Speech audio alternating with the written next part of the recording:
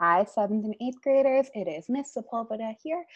We are going to be reading the reading assignment in packet number 2 for activity 1.3. So this is the article Campaign Against Pollution, Vows to Work Until Last Straw. And then at the end of this article, we are going to be completing the argument evaluation form. I'll also go through and explain. I'm not going to do the work for you. I'm not going to evaluate the argument for you, but I will explain how to do it, because especially if you're in like a Read 180 class, this is something that's probably newer to you, that you haven't seen before. And if it is new to you and if it is really difficult, number one, reach out to your teachers. We're here to help, guys. But also try your best. It's okay. It's okay to get things wrong. It's okay to make mistakes. Just try your best and just do it. That's something I'm noticing with a lot of kids who are reaching out to me. They're like, oh, I don't know where to begin. I just don't know how to do it. And it's like, just try it. I can't really help you unless you give me a starting point. So do your best. Try. You can do it. All right. Anyways, on to the article. Campaign Against Pollution Vows to Work Until Last Straw. Source, Washington Post by Daryl Fears, published June 24th, 2017. It started so innocently. A kid ordered a soda in a restaurant. It came with a plastic straw in it. Milo Kress recalled. He glared at the straw for a while. It seemed like such a waste. Not only did Kress yank the plastic from his drink, but he also launched a campaign, Be Straw Free, targeting all straws as needless pollution. He knocked on the doors of restaurants in Burlington, Vermont, where he lived at the time, and asked managers not to offer straws unless patrons asked. He was 9 years old. Today, Kress, 15, is one of the faces of a growing movement to eliminate plastic straws. They have been found wedged in the nose of a sea turtle, littering the stomachs of countless dead marine animals, and scattered across beaches with tons of other plastics. Why single out pollution as small and slim as a drinking straw? Straws are among the top 5 plastic items volunteers clean from beaches, along with bottles, bags, and cups.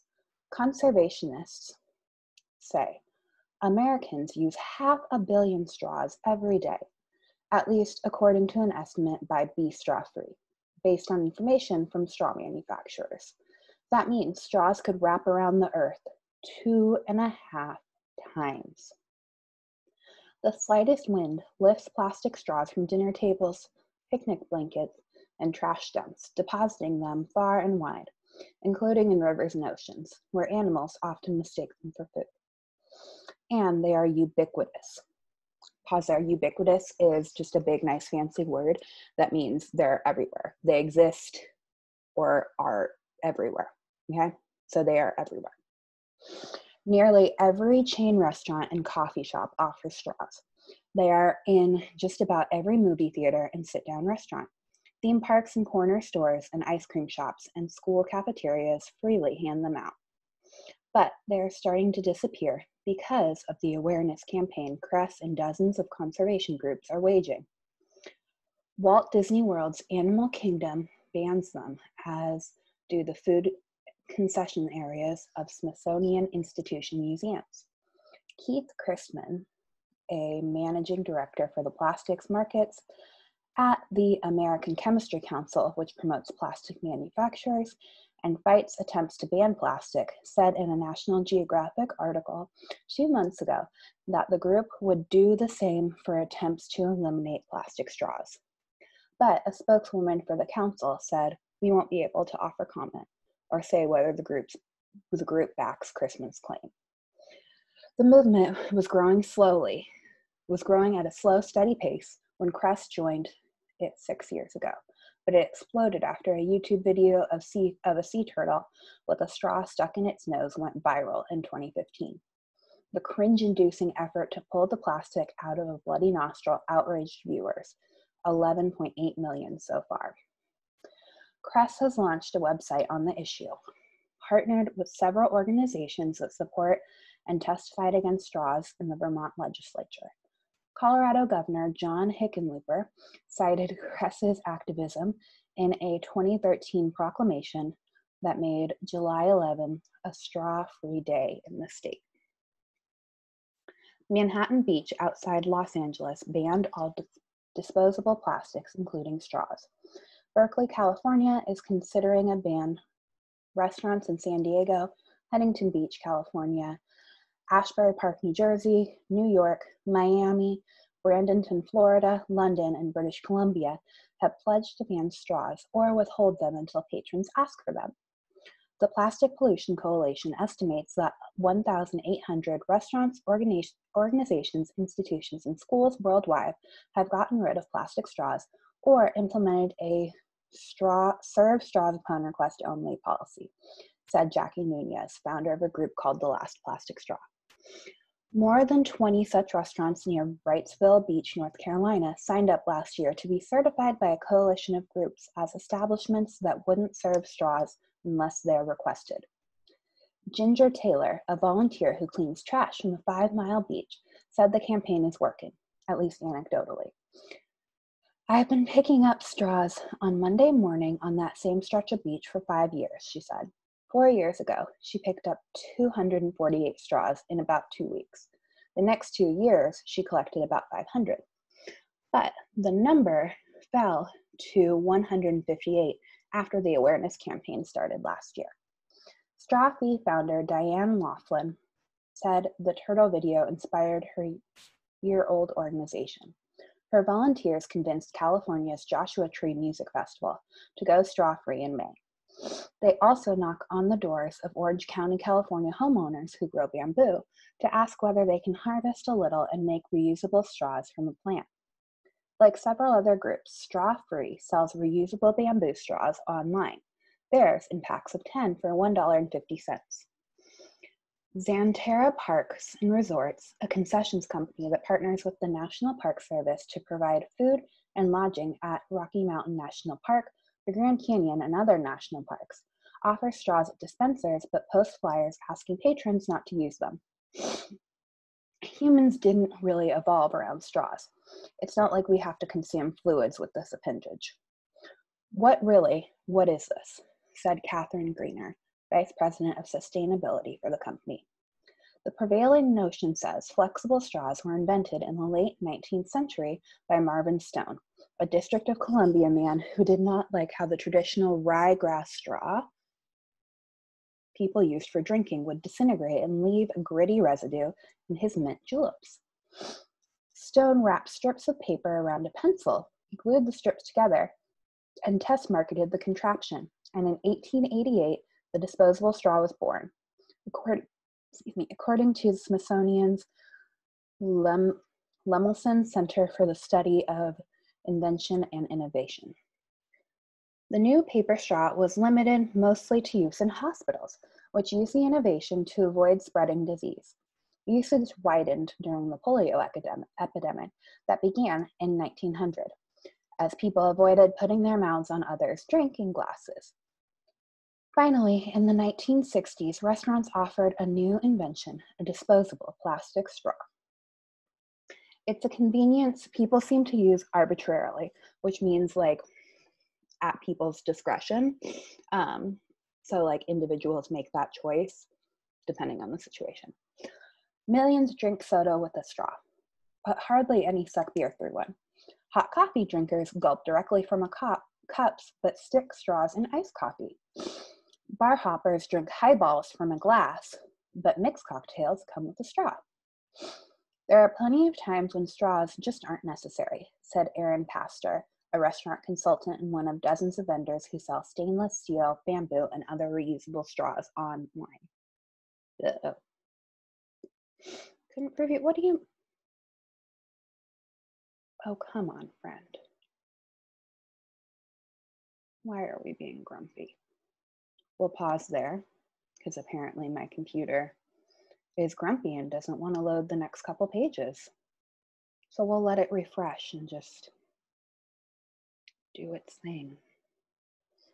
God, and that lighting made such a difference when the white page came up and you could actually see my face, and now you can't. And now it's more white, so you can. Fascinating. All right, let's scroll through. Let's see if my computer wants us to keep reading. Here we go. We got it. I've sold thousands of reusable straws, Pastor said, but it's not a booming business. This isn't paying my mortgage. Pastor said chastising,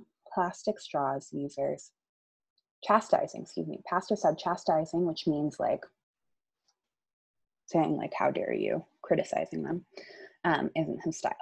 If your goal isn't to preach and come across as I'm better than you, that's best. Just say they're wasteful and they end up in oceans, and hey, do you really need one? At the Smithsonian's National Museum of Natural History in Washington, Melissa and Brian Sharon said no. The parents visiting from Boston with small children who grabbed at food spread on a table shrugged when told the museum doesn't offer straws. It's fine with me.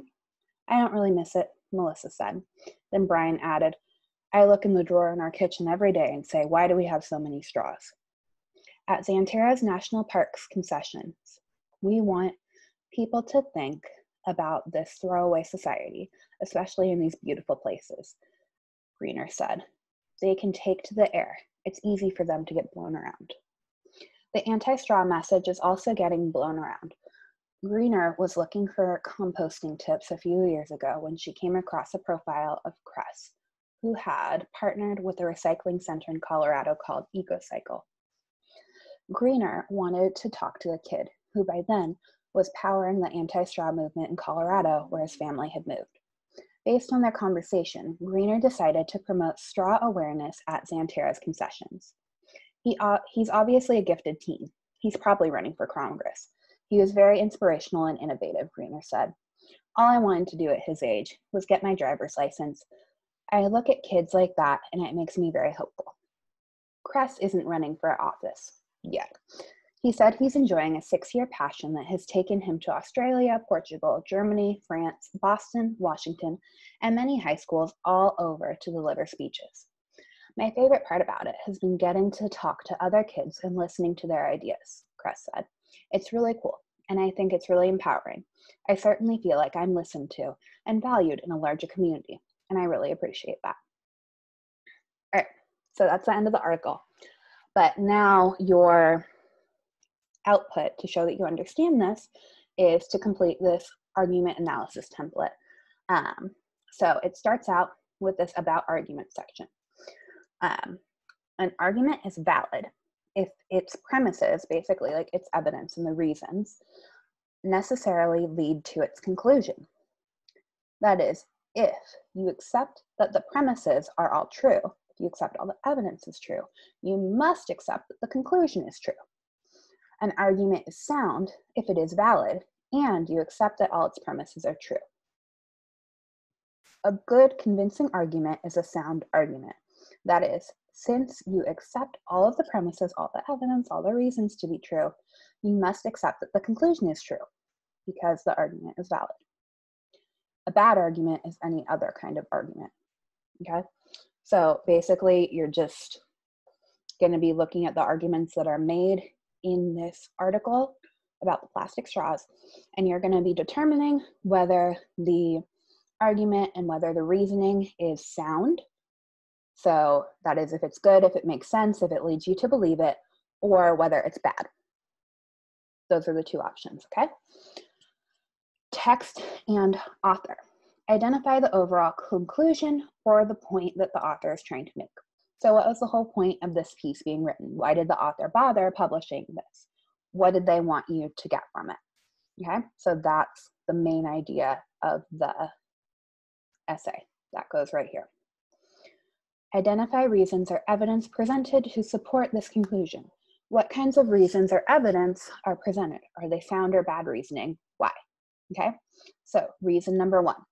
This is where you kind of are outlining what the article did. So you find your conclusion, the main idea, and then you're going to break apart 3 reasons that support that main idea. And then not only doing that, but you're going to evaluate it. So that means you're going to say, was this reason sound? Was it good? or was it bad? Why? And then does the evidence, does that reason demonstrate causation toward the conclusion or simply a correlation? So real quick, ow, sorry if you heard that ding. Real quick, this is in the first page where it goes through what your assignments are for this assignment 1.3, and it has the vocabulary for causation and correlation. Causation is an action causing something, meaning it's a direct, this happened, so this happened.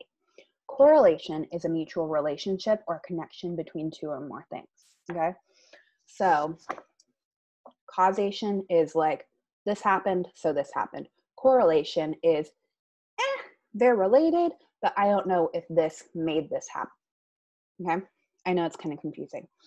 But again, do your best, try your best, it's okay.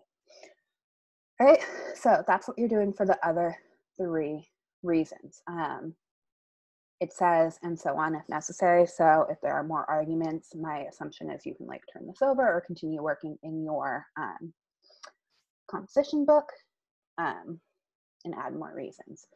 This paper, this format is also very, very tiny. So I might even suggest like duplicating this in your composition book and giving yourself as much room as possible, or again, creating a Google Doc, doing it on a separate page, whatever makes sense in your brain, whatever works for you and your work habits, okay? And then finally, there are 3 last things you're supposed to fill out. Is there anything that is purposefully left out of this argument? If so, what? Why do you think it was left out? Evaluate the conclusion based on your evidence presented. You may want to briefly outline the argument here. Does this evidence logically support the conclusion or not? Why? So if you said all of the reasoning was bad, you would say the conclusion like doesn't support the argument. If you said all of the evidence, all of the reasoning was sound, it was good, then you would say like, yeah, it does, and explain that. So here you're kind of summarizing in a way. Critique the argument. What are its strengths? What are its flaws? So if you were writing an argumentative essay on plastic straws and whether they are beneficial or not, do you think you would use the same points? Do you think that there is some detail being left out? What did this author do well? And what could this author do differently? What could they change? Because writing can always improve, right? Even if you're a professional author, you can always improve things. And that is it for your argument analysis template. Again, I know my Read 180 kids, like this is not something that we've done in class. This is completely new to you. Just dive in, just try, just make an effort, okay? Make an educated guess. That doesn't mean like make the whole thing up. That means do your best. Make an educated guess. Listen to me read through this again. If that helps you, try to read through it on your own and just get it done. You guys are awesome. You're amazing. You're going to try your best and you can do it. All right. So that is it for the reading lesson 1.3 of packet number 2. And I think that's all the videos I'm going to be doing for this packet. So good luck. Reach out to your teachers if you need help. And I will see you for packet number 3. Bye, 7th and 8th graders.